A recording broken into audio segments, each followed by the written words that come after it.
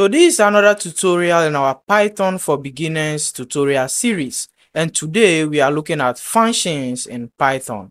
So functions are a reusable block of code that performs a specific task.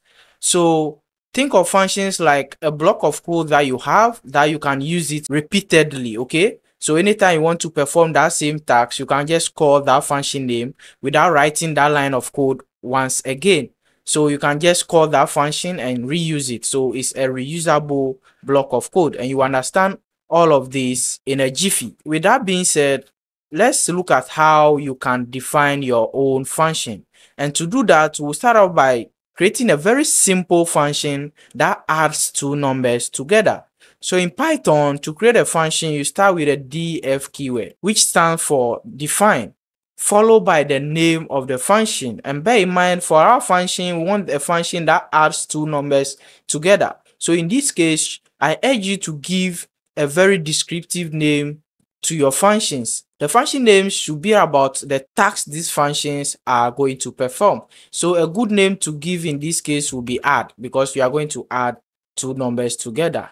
From here, you have to bring parentheses, okay? And in this parentheses, you have to pass something we call parameters. So parameters are the variables we pass to a function when we are defining a function. And I'll talk more about parameters in a jiffy, so stay tuned. So in our case, I told you we are going to add two numbers. So let's assume these our two numbers will be what? X and Y. So these X and Y are variables that are going to be a placeholder for the actual numbers we'll be passing when we call this function.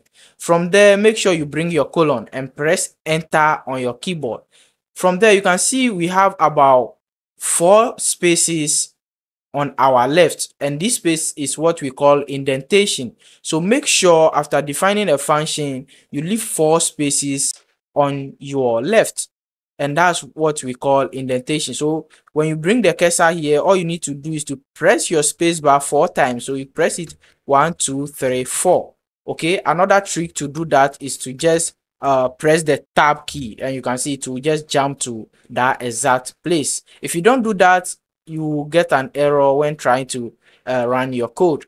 So all we want this function to do is to add these two numbers up. So what we'll do is to just print X and Y. So we'll just print X plus Y.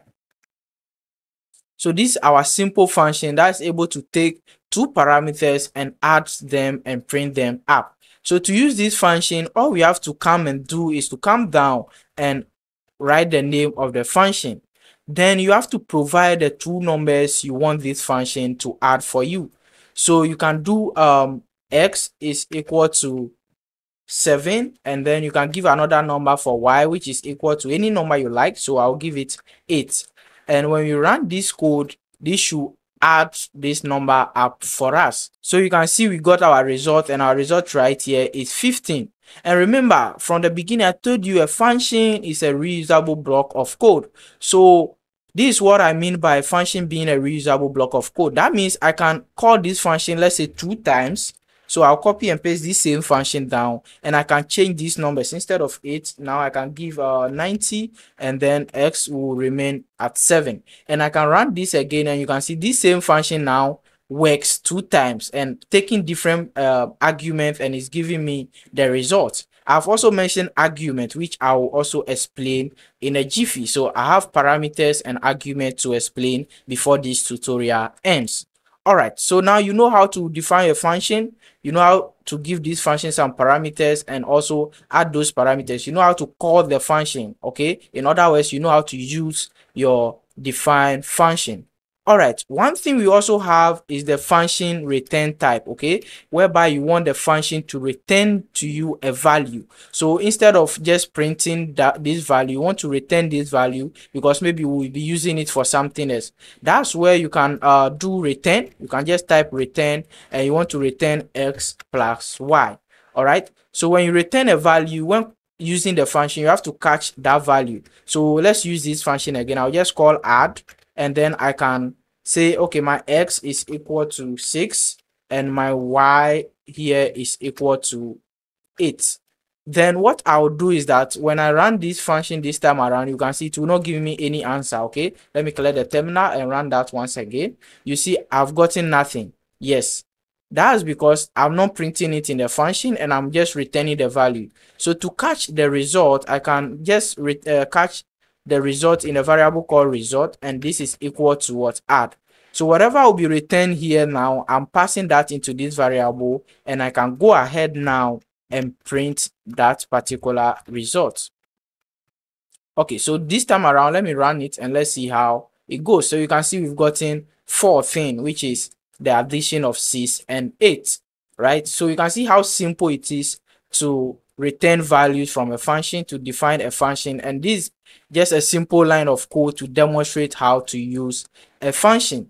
So let's move on to parameters and arguments. Okay, so I'll copy all this code and bring it down here so that I'll be able to explain to you. So let me put this code here, and I'll use this to explain what function parameters and function arguments are.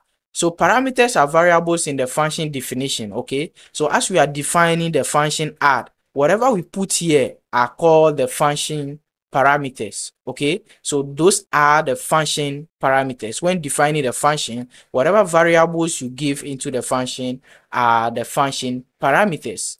All right, then arguments are the values passed to the function when called. So as we are calling this function right here, add, and we give it x is equal to 6, y is equal to 8, these are the arguments we are passing into this particular function. Okay, so there is something we call positional argument and keyword argument. So what we have done here by passing x is equal to 6, y is equal to 8 is called keyword argument. This means that when we are defining the function, we give parameters such as x and y. So when we were calling this function or using this function, we are specifying that x is equal to 6 and y is equal to what? 8. So we are using this keyword to lay emphasis that what? X is 6 and y is what? 8. We can also do this by not specifying what? X and y, and that in the other hand is called a positional argument. So if you are not specifying x and y, then you have to make sure you use their positions. In that case, you can write 6 and what?